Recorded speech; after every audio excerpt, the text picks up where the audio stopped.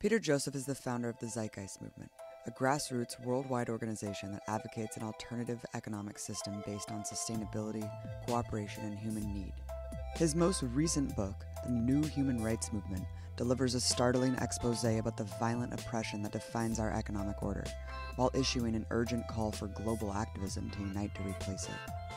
I sat down with Joseph to talk about the contradictions and crises of capitalism and what he advocates to save the future of the planet from catastrophe. Peter, you have a very interesting background, having worked both in advertising and equity trading. Let's talk about advertising first. What function does this industry serve in today's society? The best way to explain that is to look at the fact that our economy is based on consumption, and advertising is the arm of creating artificial demand.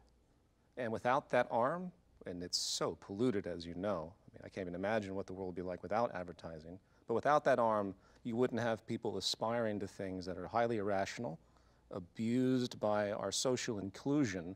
When advertising presents something to the community that seems to be something that some people want, it spreads like a virus and then everybody wants it, because it's an issue of social inclusion, which is a part of our biology, because that's how we identify. We identify and define ourselves by how others see us and how we are included in the group.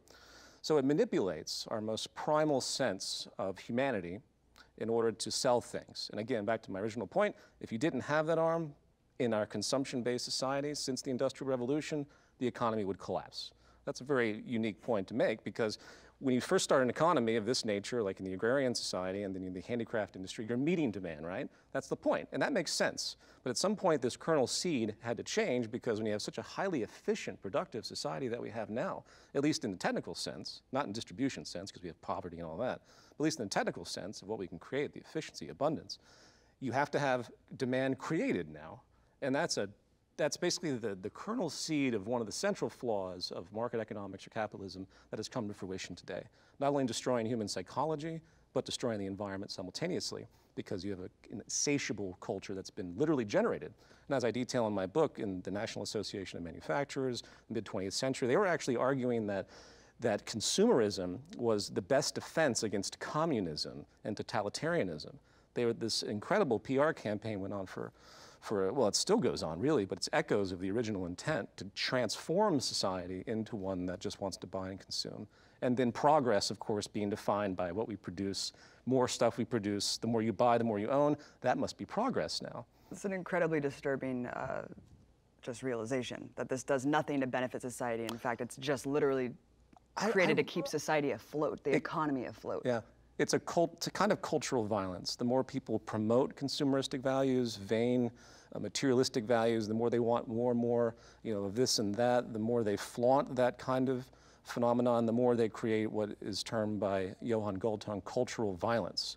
Because if you create a society that thrives in this type of self-identification, you're basically also promoting not only the destruction of the environment, but the diminishment of others. Because you're saying that I can afford this, I have the status, and I'm better for that, and this person can't. And we see that phenomenally amplified today in the modern world with the winning community and our lovely president and his rhetoric. It also carries over into misogyny and everything else, as I'm sure you know. Fairly recently, he said, well, we want to have rich people in charge of the economy because clearly they must be good at it. So then, a complete absence of, where's the sympathy? Where's the actual binding purpose of an economy, which is to provide for everyone, ideally? No. So the sickness has become increasingly more palpable. I often wonder what a world would be like without advertising, which would be a world without marketing and markets. And I can tell you it would be a whole lot different and far more peaceful and sustainable and amiable and just humane than what we see today. Mm-hmm. From an insider's perspective, how exactly does the stock market work? Stock market is a proxy system that was developed. It was contrived out of the original foundation, which were a board of directors for a company. So a bunch of people each have $1 million. They get together, they invest, say 10 of them, $10 million into a company, and then they get dividends, right? That made basic sense, years ago. But someone said, you know what? I want to sell this stock. And this guy's going to buy it from me for a little bit more. I'm going to make money off of that. And then suddenly the exchange system began. And slowly but surely, the idea of selling artificial shares of nothing, effectively, became a means of making money. I call it drone warfare economics.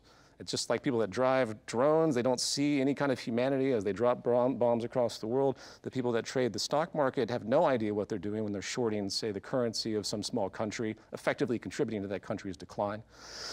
But back to your question, it started off as an innocuous kind of investment strategy, and then it moved into this thing where you have people artificially trading things for no other purpose. 83% of all stocks are owned by 1% of the population. It is one giant money-making machine for the elite.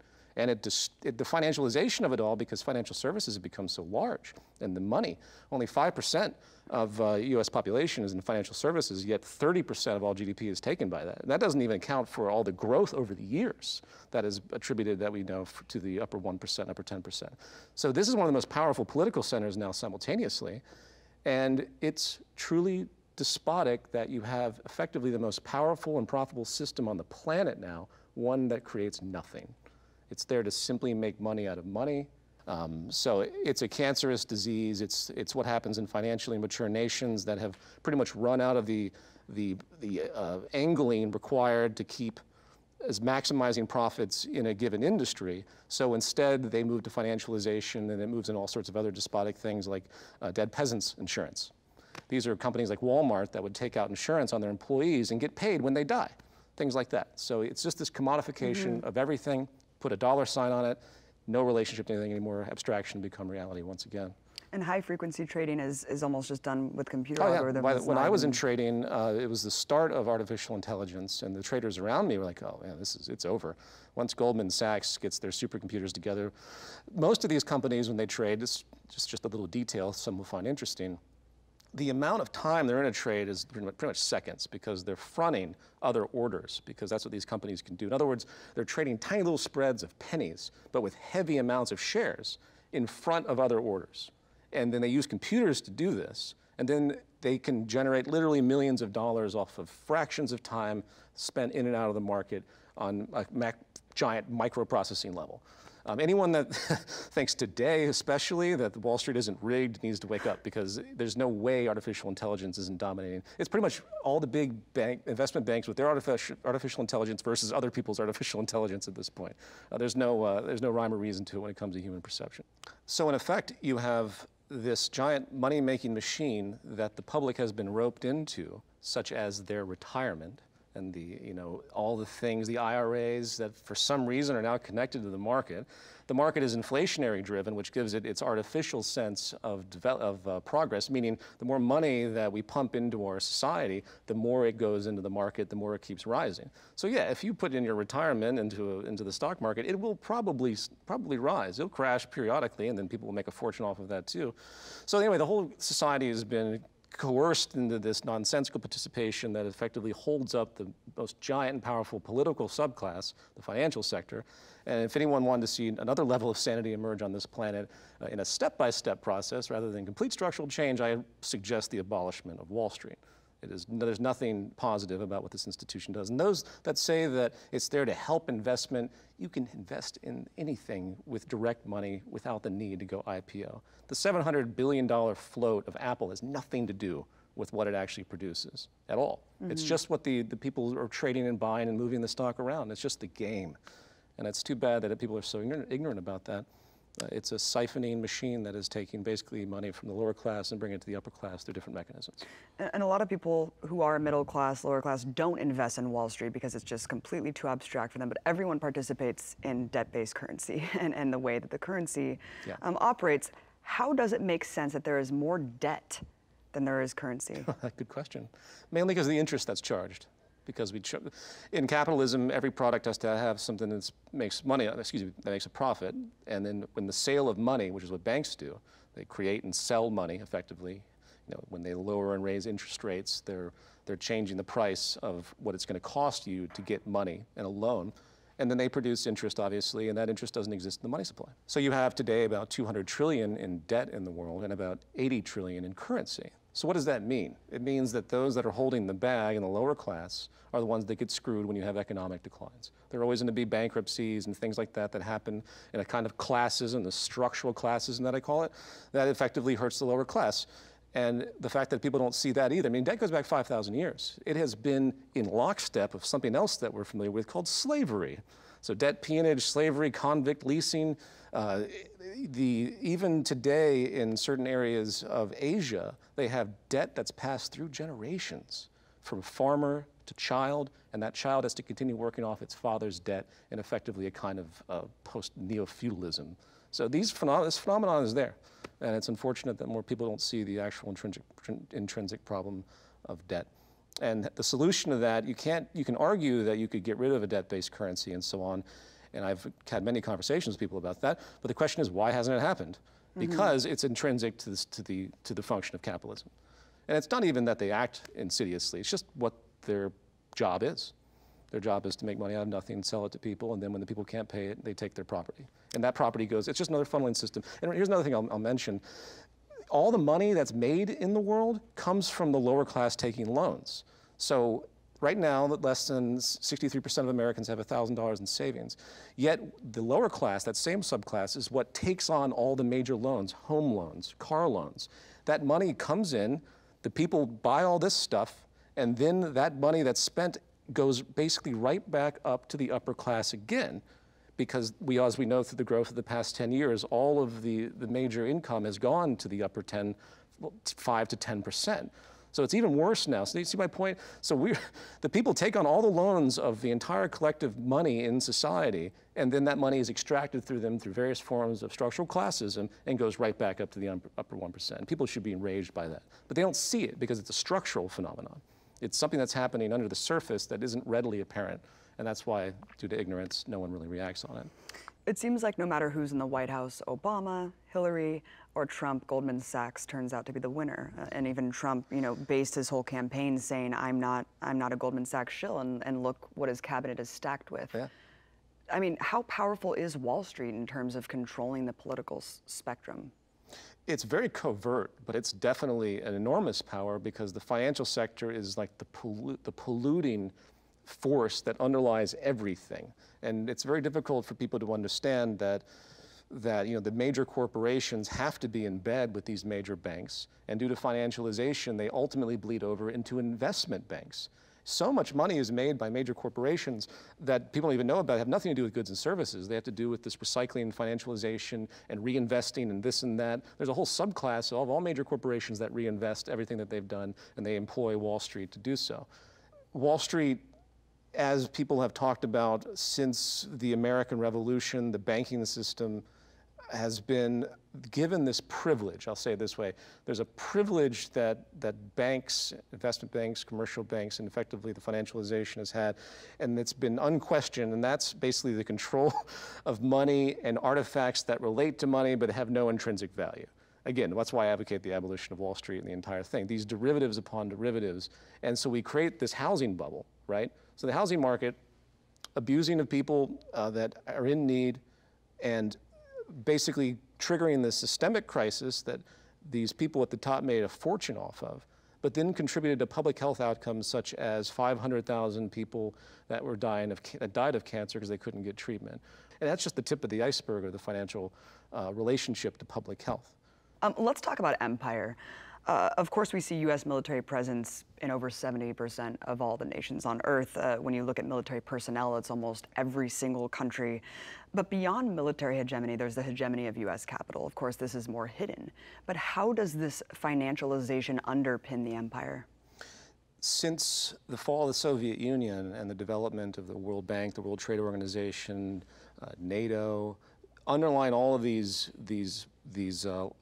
higher structure institutions is neoliberal globalization and financialization. Those three words have to kind of go together because it's one synergy.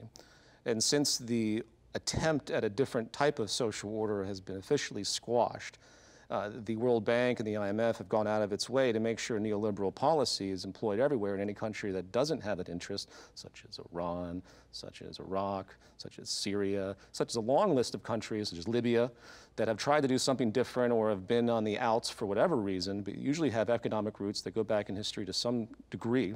Any country that tries to step out of the way gets hit with the idea that they are violating human rights, because in this world, at least in the perception of democracy that we have, neoliberalism is supposed to be right next to it. The idea of free markets. Of course, it's not really free at all. That's the thing about it. It's not really neoliberalism, because that would mean everything would be open. That's the true idea of neoliberalism, that when the people that came up with this word decades ago, they said, well, we need some kind of philosophy to counter communism. We want to promote open free markets across all borders. And of course, no one actually did that. So it's that lure of neoliberal thought, but it's really just a function of the wealthy class gets the socialist support as usual, and the lower class, countries or individuals, are the ones that have to suffer through neoliberal free market outcomes. They're the ones that get to fight and lose. But the upper class states, like the United States and empire, United States empire, it's not susceptible to any of this, because it's just the bully in the room. It's the big empire, and it has its vassal states that help, and it has its arm of NATO, and it has all its World Bank, IMF institutions to support its economic worldview, which eventually leads to its territorial and geopolitical control of other nations, because that force won't tolerate anything else. So yeah, it's really insidious, and we've had now an empire that's built really on economic coercion more than anything else. And I mean, the military bases are still powerful. They're there, and they're clearly functional.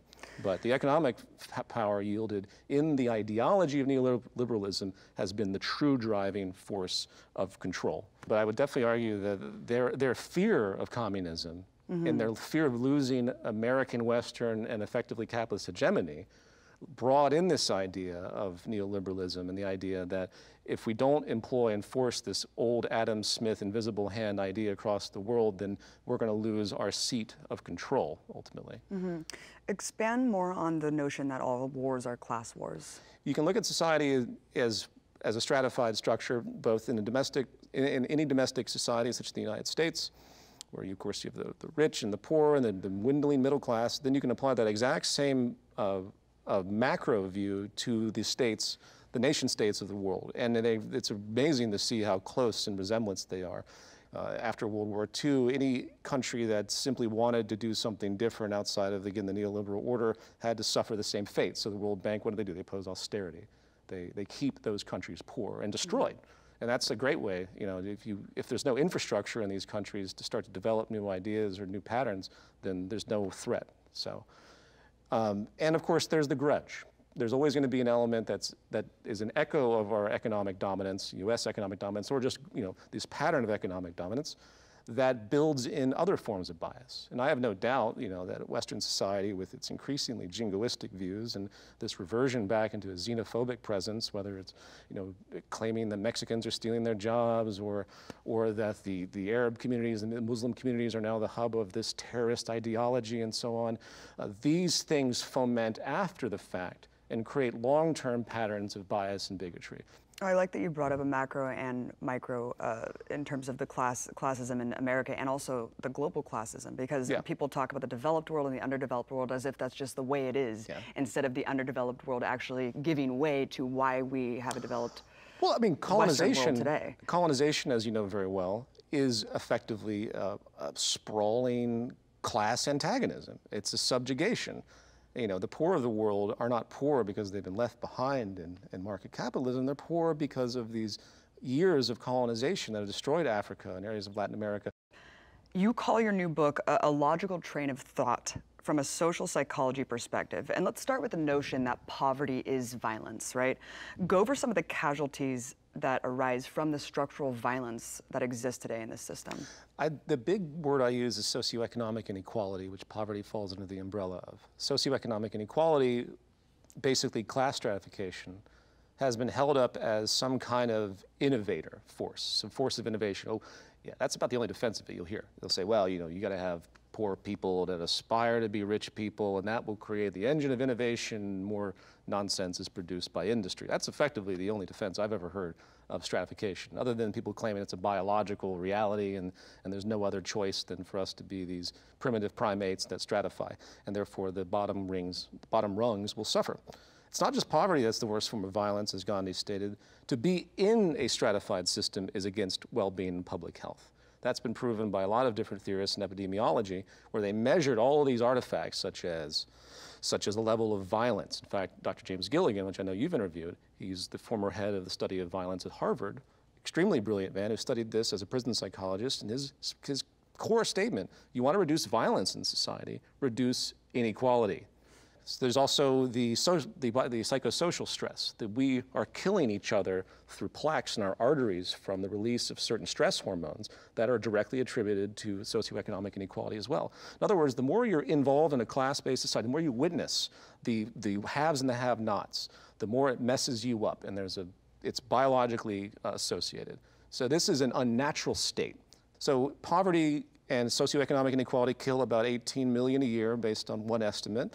So that is a couple holocausts in 1 year. They say the Soviet Union killed 100 million people in 1 century of its existence. We're killing in capitalist inequality, capitalist-generated inequality, that many in 6 years. So the defense of a class stratified society is no longer existent in the public health research. Under capitalism, there's always going to be people who are poor, right? Why is this notion that this is just a constant inevitability that we have to accept? Poverty, unemployment in the system, booms and busts. This is the most odd thing to me about capitalism, is the acceptance that these things are natural. First of all, the massive vehicles of class war. Every time there's a bust, it doesn't affect, the wealthy can endure that. So they can find ways to work around it, but that creates cheap labor, boom, better for the owners of the country and the owners of big business and finance. They take foreclosures. The financial services sector effectively booms during this because they're the ones that get to grab up everything the lower class can't pay for anymore. And then when the boom starts happening again, the QE or all the things that the central banks do invariably go into the powerful corporate and financial sectors, because we still have that philosophy of trickle down. We still have the idea that you have to pump money into big business and effectively the stock market in order to generate more activity that will float down to the lower class. So yeah, it's really transparent, and no, it doesn't have to exist. Let's talk about the inefficiencies of the capitalist model versus the possibilities that exist today with modern technology. Paint a picture juxtaposing this crazy comparison from food to energy. Well, the greatest inefficiency would be the fact that we have poverty at all. So we talk about this advancement of society and this great productivity. The most powerful force, the most positive force we do have of the whole of human civilization is, since the Industrial Revolution, we're able to do more and more and more with less and less and less. And that is the driving force that can create equitable distribution and peace on this planet. So the fact that you have 5 people now with more wealth than the bottom half of the world, and you have close to 1 billion people not getting their nutrition met, and you have what Peter Edwards of Newcastle University put out what he called the ethical poverty line, which is based on lifespan, not the metrics put out by the UN. And when you use this ethical poverty line, you find that 60% of the world is actually in poverty. That is lunacy from an efficiency standpoint. No one can sit there and claim that this is an efficient system when that's the outcome on the social level. Now, we can talk about the efficiency of a factory and all the great fruits of technology that people will claim are associated with capitalism, which is nonsense too. It's our ability to design and our ingenuity through science and technology that's created this, not some weird mechanism that's attributed to capitalism. And what about food and waste? The waste is absolutely insane. You have 40% of all food being wasted because of inefficiencies in the distribution pipeline, which is staggering. You know, we have the globalization moving food all around. You have the average American food plate moves about 1,400 miles. There's no reason for any of that, especially now. If you go down the line of what's possible, you remove the chaos of human society and its strange beliefs and everything else, and you actually look at what we can do, then there's no reason for anyone to be hungry, obviously. There could be an incredible state of efficiency and abundance across food and energy and production. So when we talk about abundance, it's so confused with people because I get attacked all day long. The world is finite. We can't make an abundance. Obviously it's a relative notion. I mean, the sun will eventually burn out. It's abundant to us in the long term of time. So it's not about, suddenly there's a magical amount of everything. It's about using the efficiency and, of course, focusing the economy on the interest to have an abundance, because in our current society, it's the antithesis of what's rewarded. We reward scarcity. We want things to be generally scarce. The corporate construct does. Business doesn't want there to be an abundance of anything. So the pollution of the water supply, that's great for the water bottling companies. So we're rewarding the exact opposite. So you can't have sustainability, preservation, efficiency in a society that rewards the opposite. And therein lies the great contradiction of the capitalist system.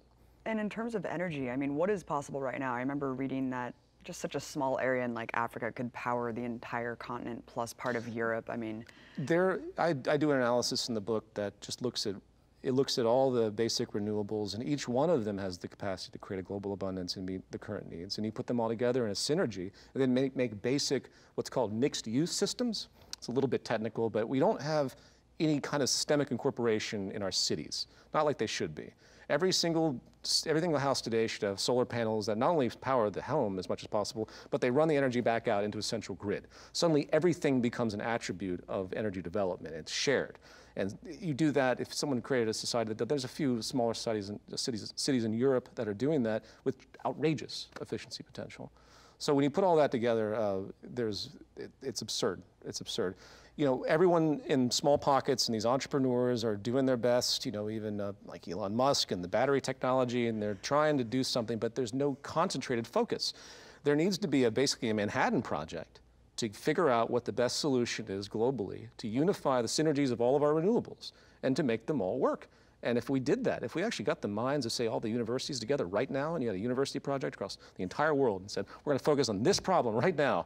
What is the combination of renewables? How do we distribute it across the world? And how do we make it create an abundance at zero cost effectively? And I guarantee if you did that, it would happen probably in 6 months. The intent of the business class isn't that they willfully want to repress sustainable, abundant resources and products. It's that they know deep down, just like everyone knows about a lot of things in their subconscious, that if they did that, they make themselves obsolete. And no business on this planet is going to try and make itself obsolete, no matter how green it claims to be. But that's what it leads to. If anyone really wants to improve the ecological state, specifically the type of transformations required, would effectively would cut energy industry back by half at a minimum. There would not be that many people employed, and money would not be made anymore, because we have that ability in technology now to create things that last, that will work, that will be modular, updatable, without that need of the servicing and constant turnover that we see in the current energy industry sector.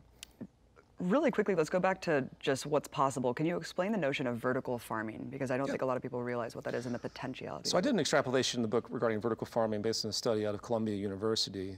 And what I've calculated crudely, and I did this deliberately to show the extremity of it, if you apply vertical farms to the existing agricultural land, just in theory, I think it was a 15-story, you would produce enough food for 34 trillion people.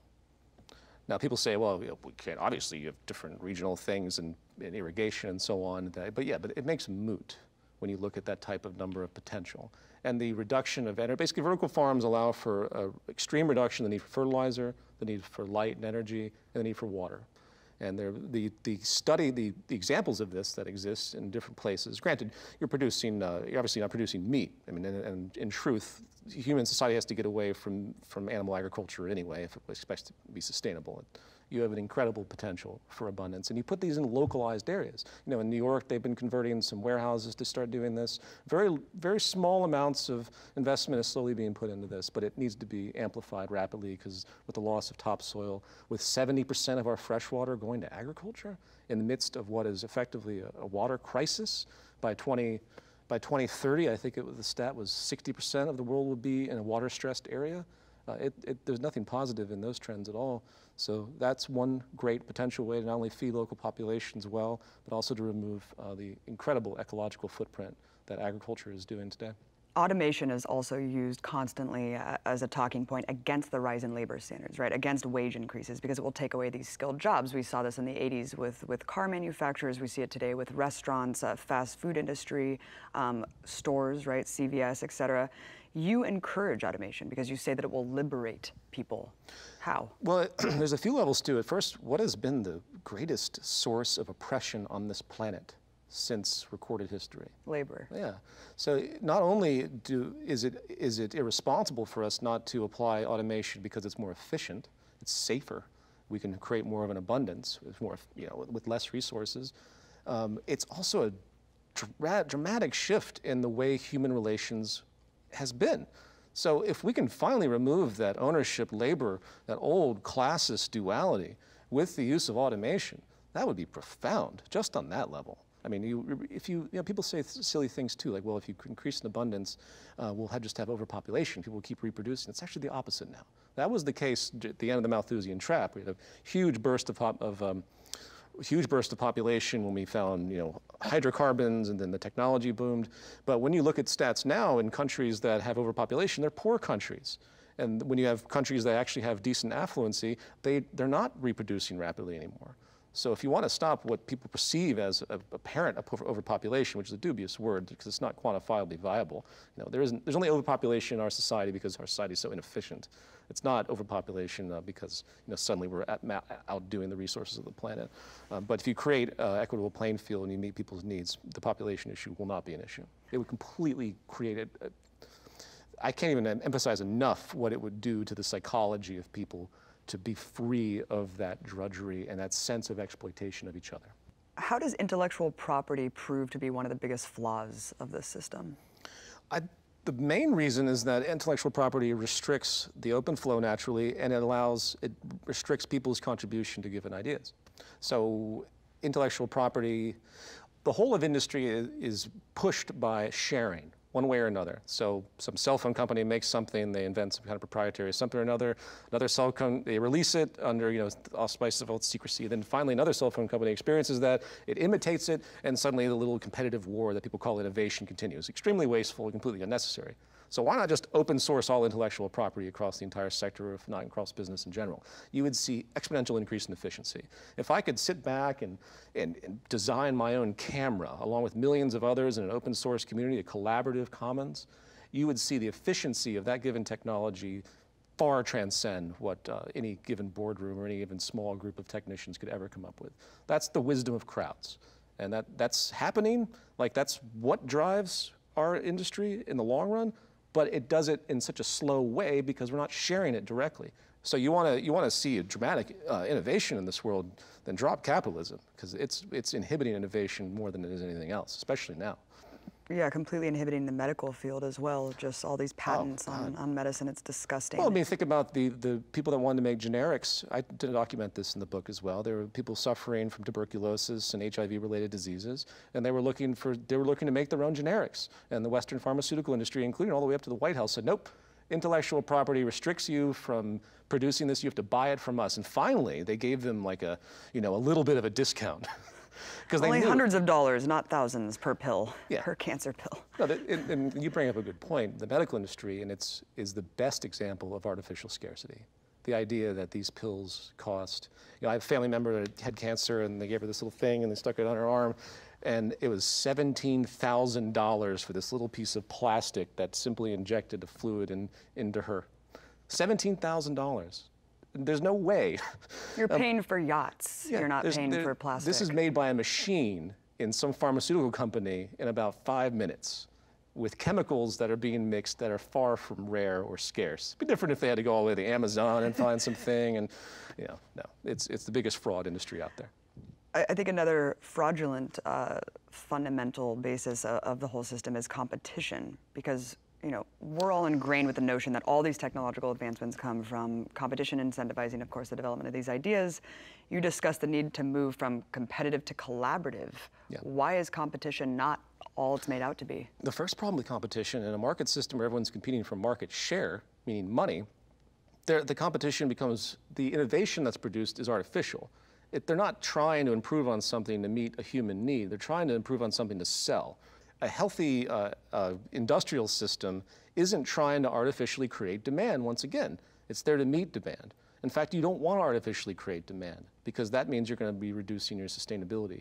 You want a minimalistic culture. You don't want what advertising is driving now. So that's an aside of what you're asking, but I think it's a very important point that people miss when they talk about innovation through competition especially. So competition has been proven in many academic journals to be hideously hindering and neuroses producing. There's little evidence to say that the competitive industry of capitalism actually innovates in a way that's somehow superior to a collaborative system, especially if people have the same intent.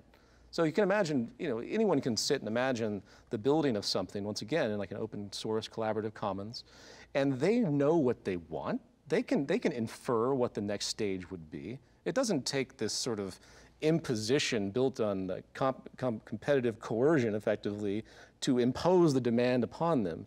So if we know what we want and we can infer the next stage of things, why do we need companies competing against each other? We can just, now we have the technology to work together. And again, it would be that much more innovative if we did that. Yeah, no, I mean, when you look at just even your childhood development, I mean, in school, people are incentivized to cheat to get ahead. And there's always going to be way more losers. And what does that do to the psychology of humanity? The general competitive neuroses and fetish. It reinforces, once again, the in-group, out-group, underlying hierarchy-enhancing tendency. Because if you have a society that believes in this type of competitive ethic, if you have a society that says winners and losers are a part of this system and I want to be a winner, then suddenly you can justify walking over homeless people in the street. You can justify the bombing of this or that country. You can justify just about anything that hurts another human being under the guise that it's just the competitive nature of our world. Our whole system today is based on the idea of scarcity, but the opposite, of course, is true, where we have an overabundance, as you're explaining so clearly. Talk about how the development and stages of market capitalism got us to where we are today.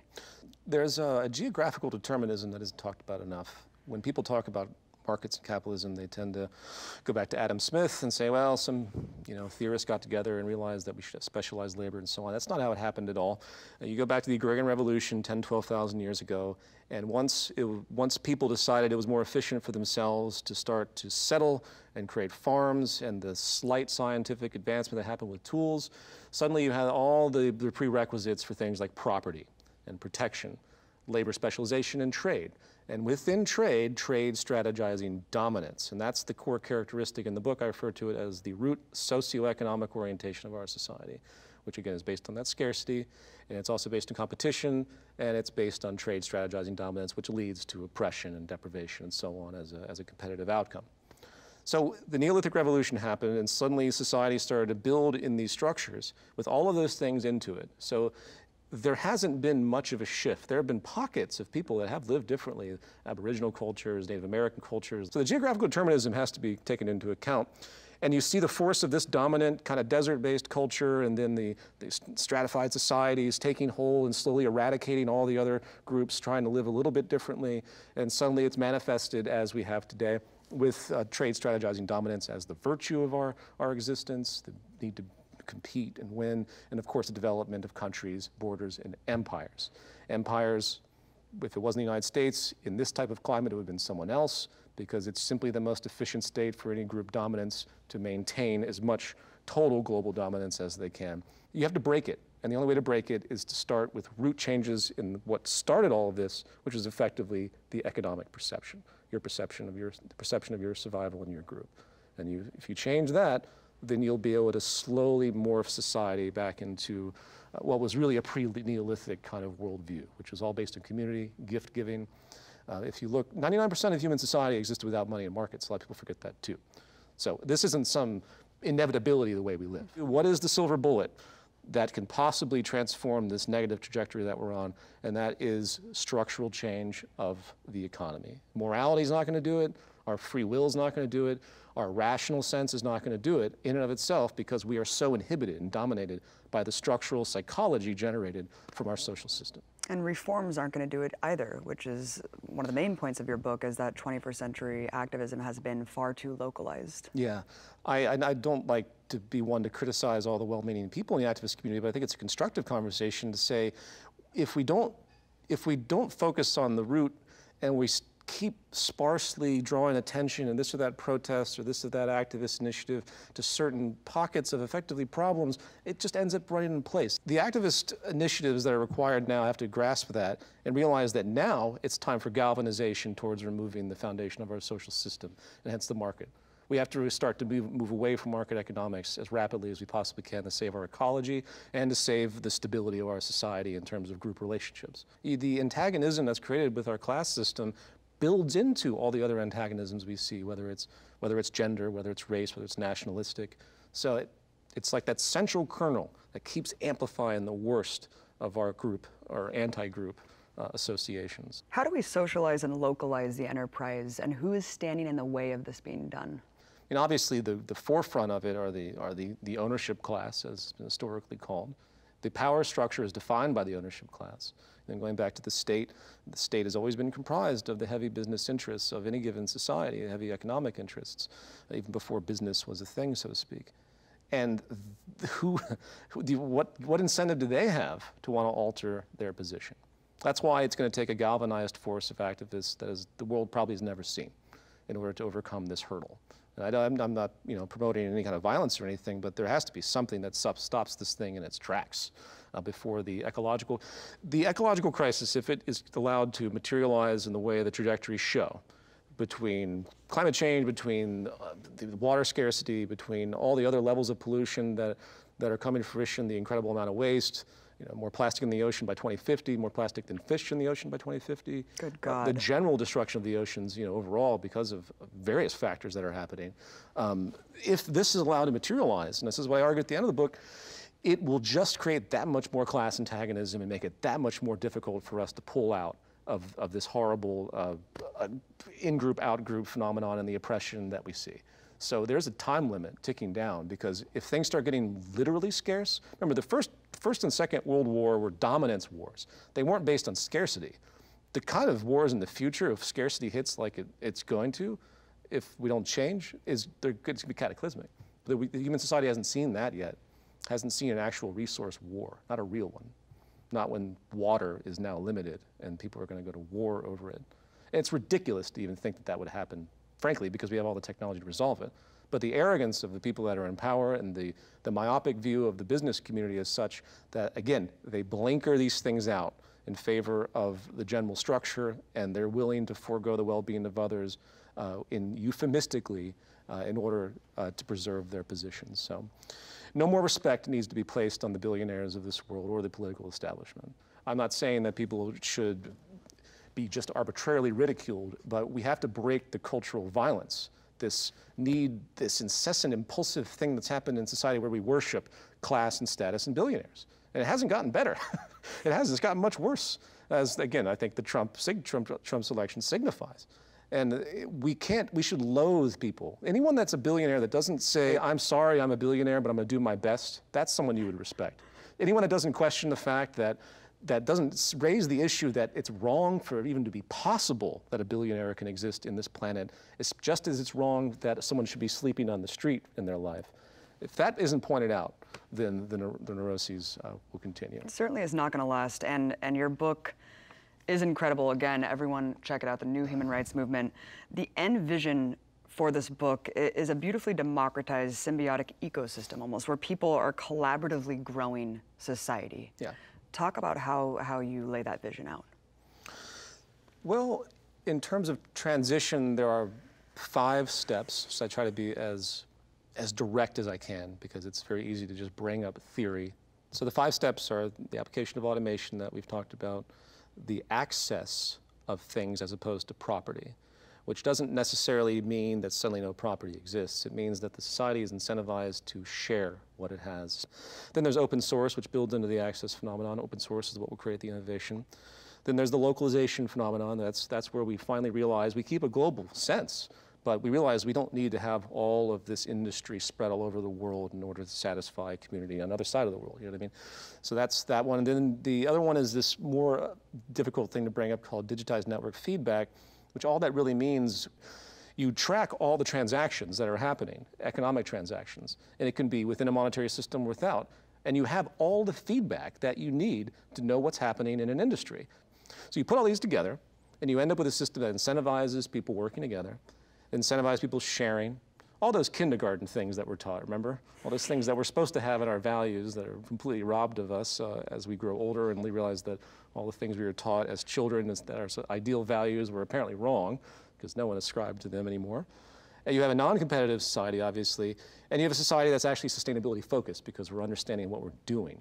So it creates peaceful coexistence, more peaceful coexistence, and peaceful coexistence with nature, meaning we're not overexploiting.